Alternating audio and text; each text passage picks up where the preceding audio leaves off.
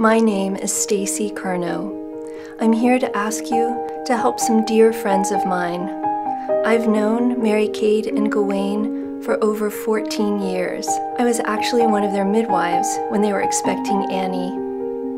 They are amazing people, loving parents of Annie, Eliza, and Emerin, and still madly in love even after 15 years of marriage. Their girls are just as in love with their energetic, fun, crazy daddy. Gawain is a self-employed contractor and owner of Smart Builders.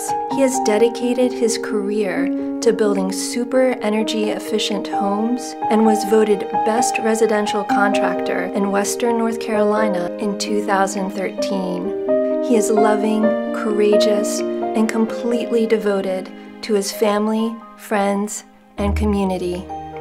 In 2011, Gawain was diagnosed with stage 2 colon cancer.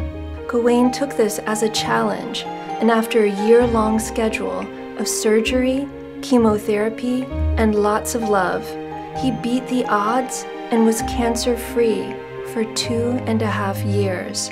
In 2014, the cancer returned and had spread to his bones.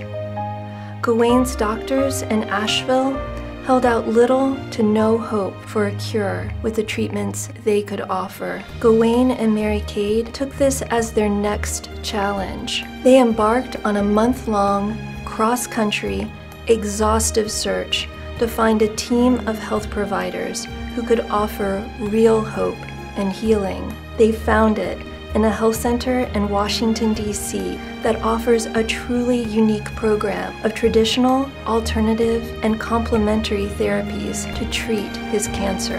Then, another challenge. Their insurance won't be able to cover all of the treatment. That's where they need our help.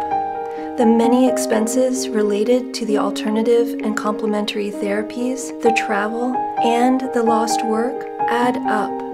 Many of you have asked how you can help them in this difficult time, and here's how. Donate whatever you can, and then spread the word. Together, we can make sure that Gawain beats the odds again and continues to do his best, most important life's work, being a husband to Mary Cade, a father to Eliza, Annie, and Emerin, and our dear friend.